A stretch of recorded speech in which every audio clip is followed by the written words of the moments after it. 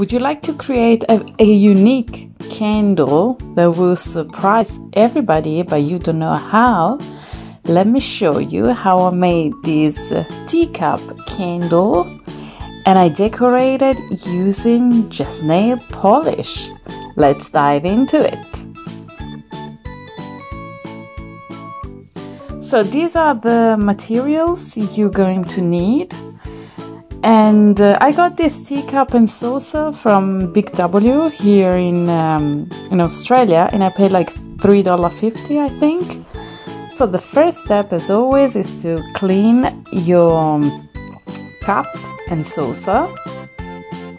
Then I'm placing some white paper sheet because I don't want to make a mess with my nail polish on the table. So then you get a big bowl, as I'm doing, and you get like a bag, plastic bag, and put it inside your bowl. And this is because the nail polish can leave some residue, and you don't want that. Or if you don't mind, you don't need to put the plastic bag. And then you fill it up with some warm water. That's important. And then you get your nail polish, and you start pouring the first one. So I used the nail polish I already had at home. I was thinking to buy new ones, but I was like, no, let's use whatever I have, because, you know, guys, my philosophy, I like to use whatever, you know, I have available. So I put I used 3 colors. The first is the pink one, then I have this light blue, and this is one is beautiful. It's like a bronze one. I was like, I wasn't sure if they will, you know, go well together, but they actually did. I actually love them all together. So now I'm taking a toothpick and I'm just creating a design. And the best part of this project is that no two things that you do are gonna turn up the same, if you know what I mean, because, you know, the design will be always different. So these are unique pieces, basically. So now I'm ready to put my the saucer into my water and leave it inside the water for some, I don't know, maybe 5 seconds or something, and take it out. Turn it and do the other side, and then all around.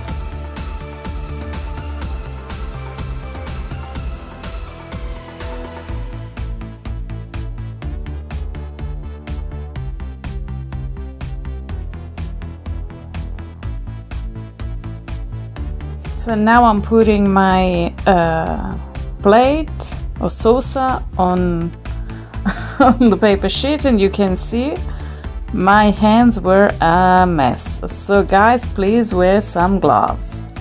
That's the first advice I have for this project.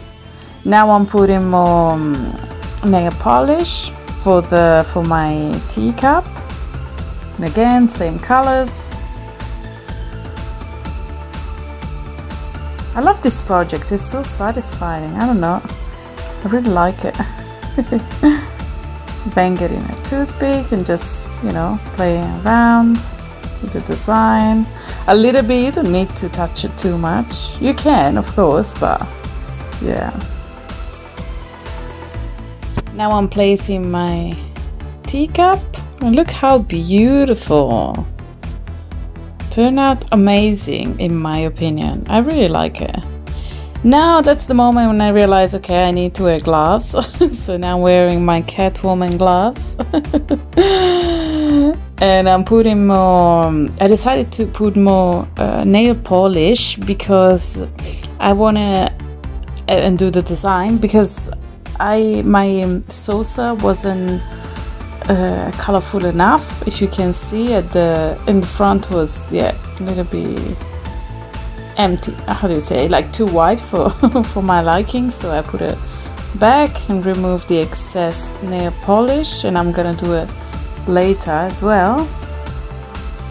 And look at my gloves, but thank God now I've got my Catwoman gloves. So here I'm letting my plate and cup to dry. And yes, you can see it's important to put something at the bottom because it gets stuck, like the paper got stuck a little bit, as you can see. But it's okay, the design is not ruined. And the good thing with this project is that you can use nail polish remover if you don't like the design, and just clean it and start over, or just remove, you know, some parts. I didn't do that because I didn't have it at home, but if you have it or if you want to buy, you can do that. So now I let it dry them, I think overnight, to be honest. And I decided to seal them with my fantastic Mod Podge, and I'm using the gloss Mod Podge because that's what I have at home. And but if you use the I always say this, but I'll say it again, if you use the dishwasher safe, no, dishwasher Mod Podge, something like that, yeah. After 28 days of curing it, you can actually put your, you know, plate and teacup in the dishwasher, you know. That's what it's called, dishwasher. Mod Podge. But yeah, so with this one, no, because it's not waterproof, but with the other one, yes. So I think that's really cool. But both of them need to cure 28 days. So now I'm just, you know, painting my Mod Podge, first on the saucer and then on my cup. And guys, if you're new to my channel, hello. If you're not new, well, thank you so much for being here. You're the best. I love you. But if you're new, don't forget to subscribe, like this video, leave me a comment, let me know where you're from. And yeah, I hope you stick around because I post videos like this every week. So here I already melted as you can see, 2 colored waxes, and for this project I used like some wax that I already had. So I melted again my wax and then let it solidify a little bit. Solidify a little bit. I always get this word wrong. And then I used my hand mixer to just whip my wax to make it all nice and fluffy. And this is the pink one. And now I'm getting my blue wax and I'm whipping the blue wax as well. As you can see, I show you the difference. The pink one is very soft and the other one is harder. So now I'm putting the tip into my piping bag to do the, you know, the whipped cream. And for this project I'm using some clear wrap, and you're gonna see shortly why.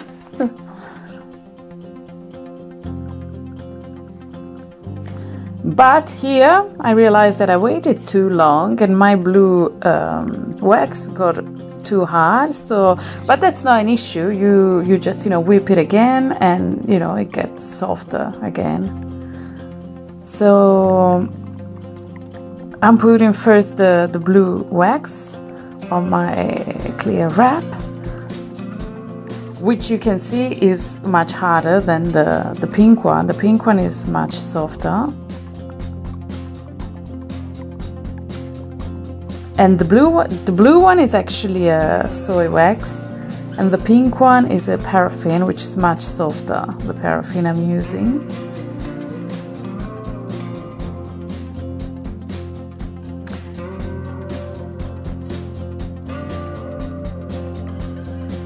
And now, yes, how do you say, wrap those waxes like around in the clear wrap. Because what I wanted to do, and you'll see, I wanted to kind of match the color of the nail polish. So, you know, there's some blue, there's some pink. I didn't have the bronze wax, and that's why I put them together. So now what you do, you just cut the clear wrap and then put the the wrap into the piping bag.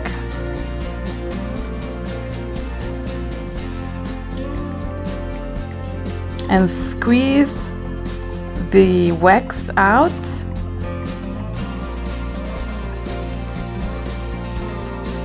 Cut the top part, and yes, always try on a spoon if you like, you know, how it comes out. And I liked it, and so now I'm showing you how it turned out. I really like it. I think it was like a very beautiful color, because it was, you know, you can clearly see the difference. Here my tip got stuck because the blue wax, as I said, was too hard. So if this happened to you, just take something like a metal rod that I have, something, you know, of that sort, and just clean it, because it can get stuck. And yeah, but I was saying, I think here it looks nice because the blue and the pink, they are, you know, you can see both of them, they're blending a little bit. But yes, this is the moment where everything changed. Boom! Yeah, so basically I had an explosion, guys, as you can see. And yeah, I had to act fast, because this is wax. So, you know, guys, you don't have a lot of time like you were, you know, baking a cake or making, I don't know, soap or something, because wax gets hard, of course. So you need to act fast. And so what I did, basically, I squeezed out all my wax into another piping bag, and yeah, clean up my tip and reuse it in the new piping bag.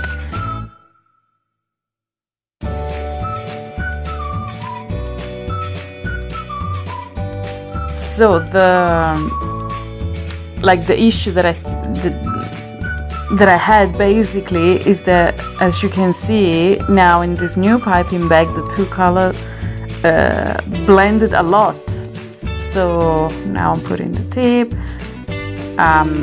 Yeah, I always forget to wear my gloves even here. But yeah, I made a mess. Creative candle making is very messy, guys. So yeah, use gloves again. I have to remind myself to use gloves. Anyways, so as you're gonna see now, I clean my cup. That's important before you continue, but be fast again. And you know, the color here, very nice, but at the top, as you can see, the two colors, the blue and the pink, blended, and so it came out purple. Basically, the explosion was causes these, like, for the two colors to blend, basically. But that's alright. I still like it. I'm showing you the design there. I really like this little fun project. Now here I'm putting some sugar sprinkles, and these, I think they went really nice with the colors of my nail polish, because they were white and bronze. So I'm putting some on top.